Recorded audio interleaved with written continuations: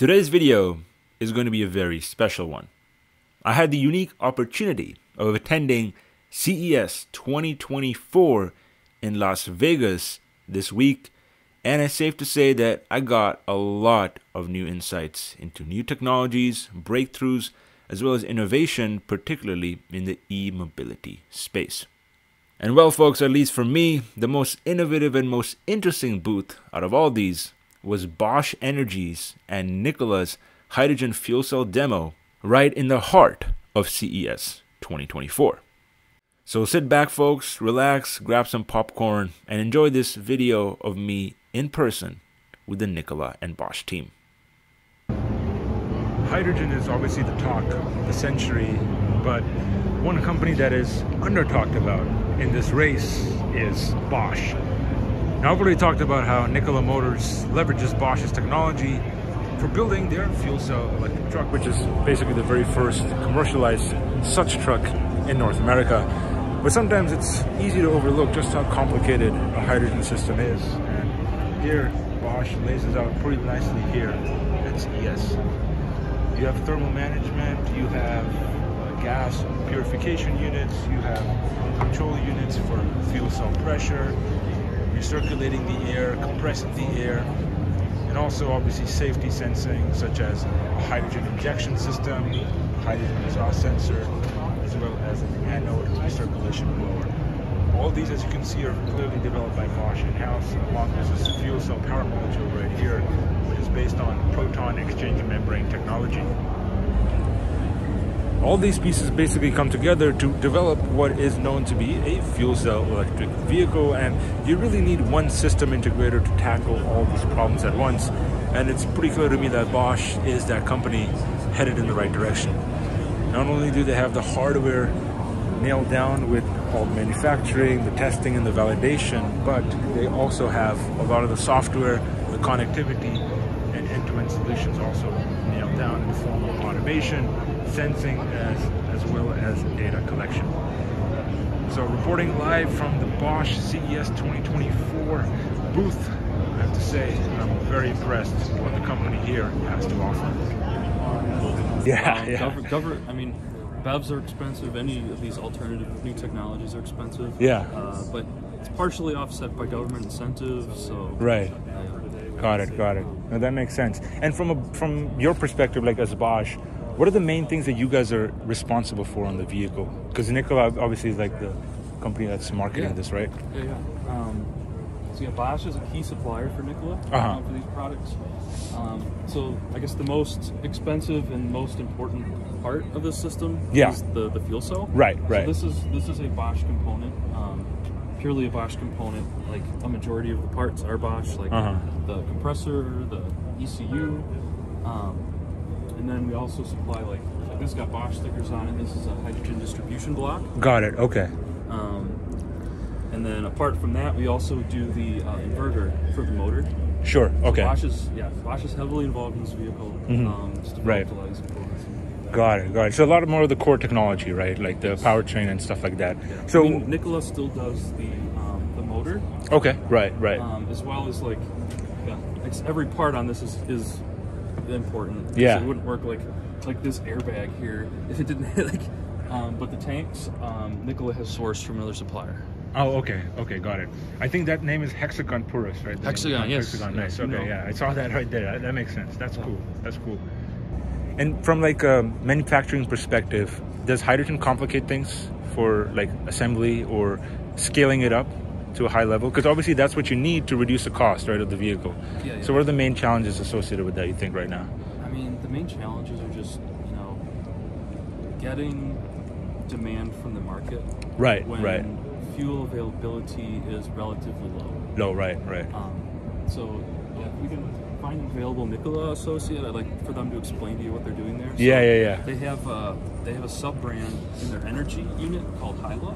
Yeah. And what Hyla is responsible for is building out that hydrogen network in the United States. Right. A lot of companies just do the trucks, right? And they're like, oh, we have a truck, buy it. Yeah. But Nikola, understands that they need fuel too. It seems like a really dumb, simple problem, but it's a big one that some companies don't want to tackle. Right. And Nikola's going headlong into trying to solve that. Right, for sure. If your phone is hooked up, it'll all be controlled through here. This is our, well, that's our hydrogen capacity. Ignore the range. You know, we've been flying around the block. Yeah. Starting, stopping, doing hard accelerations. The truck is very confused right now about how far we can go because we've driven it not very far.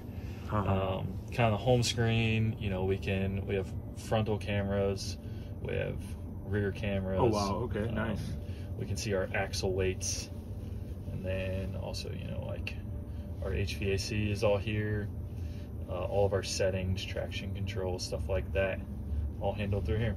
Wow, okay. And this is all like, it's pretty seamless here, like it's not that hard to understand what's where. So exactly. So, you know, I spent a bunch of time in rental cars, and every OEM has their own, you know, interface like this. Yeah. They're all terrible. Right. They're all so bad. Right. And this one is really, really good comparatively. No, for sure. And then you can also see the truck GPS. So like no truck route on the boulevard, no hazmat down here on Desert Inn Boulevard. You know, we have some low bridges, stuff like that. Oh, okay. So it updates real time basically with the data. Wow. Yep. And you put your load information in, and it'll only route you where you can go. Interesting. Yeah. Wow. And is this also could you control this through app, like an EV? Yep. So, wow. Let's see here. Yeah. So here's our, like, we're in Gamma 7. We can turn lights on. We can prep the interior. You know, hot, cold. We can lock the truck, stuff like that. Wow. You can see its location. Wow. Okay. All kinds of things. Yep. Nice. Is there more maintenance required with this guy compared to a regular engine? Much less maintenance. Much less maintenance. Okay. There's very few moving parts. Right. And I mean, even the parts that are moving have such reduced friction that we don't anticipate, and we don't design for replacement. Got it. Okay. So like, it's a cool technology actually. These compressors here don't have bearings, don't have mechanical bearings. Oh really? Okay. The bearing is designed so that, you know, once the compressor starts spinning up, it's designed to ride on a thin cushion of air. So there is no mechanical friction between metal. Oh wow. Okay. Yeah. Okay. Interesting. So that's an innovation from Bosch. Is that correct? True? Wow. Yep. Bosch developed specifically for fuel cells. Okay. Because in the bearings there's grease usually, right, to keep things lubricated. Right. And that grease can be a poison for the catalyst in the fuel cell. Yeah. So to get rid of that, we have this air bearing. There's no material or anything. It's just, you know, air. Right. That's interesting. And in terms of like fluids involved with this system, like in a diesel, you have oil, you have, you know, coolant or whatnot. Are there less number of fluids with the fuel cell that could reduce like maintenance or damage or whatnot? I'd say like from a purely numbers standpoint, it's about the same, but the cooling system is significantly more complex. Got it. Okay. Like the cooling system, there's a special coolant that runs through here that is low conductivity. Okay. So the coolant has to flow through the fuel cell. And, you know, if you can imagine, each cell there's like a positive and negative. Yeah. If the fluid's conductive, right, it's not good. There's an issue there. Right. You'll lose electrons or ions to that fluid. Right.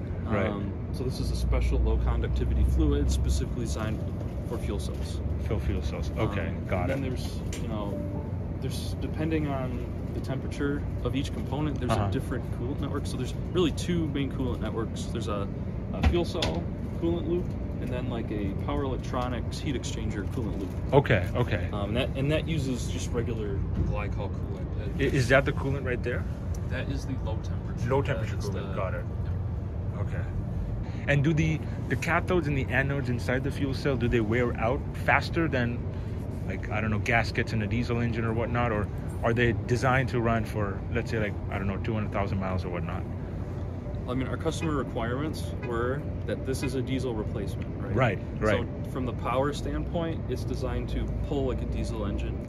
And is this vehicle lighter than a diesel truck, or is it equivalent to like a diesel, like in terms of gross weight? Yeah, so the truck weighs about 26,000 pounds. Oh, okay, okay. Yep. And conventional diesel's like right around there, like a little bit higher, like 29, something like that? No, a conventional truck is probably going to be, depending on configuration, like between 16 to 19. Oh, okay, so got it. It's heavier. It's heavier, right, right. Sure. So, you know, being a little heavier on the truck means that we can't quite put as much on the trailer. Sure, sure. Okay, okay. No worries, no worries. But, so a conventional diesel is only allowed to load to 80,000. Okay. So we have being zero emissions, we have a 2,000 pound exemption. Yeah. We're allowed to load a little bit heavier. Okay, okay, got it. And compared to like the fully battery electric trucks, is this lighter than those? The Teslas and whatnot? This truck is around 3,000 pounds lighter than the got it. battery Okay. truck. Got it. Okay, Yep. okay. Cool, So cool. it's lighter and it has more range. More range, right, right. Got it. No, that's great. No, this is fantastic.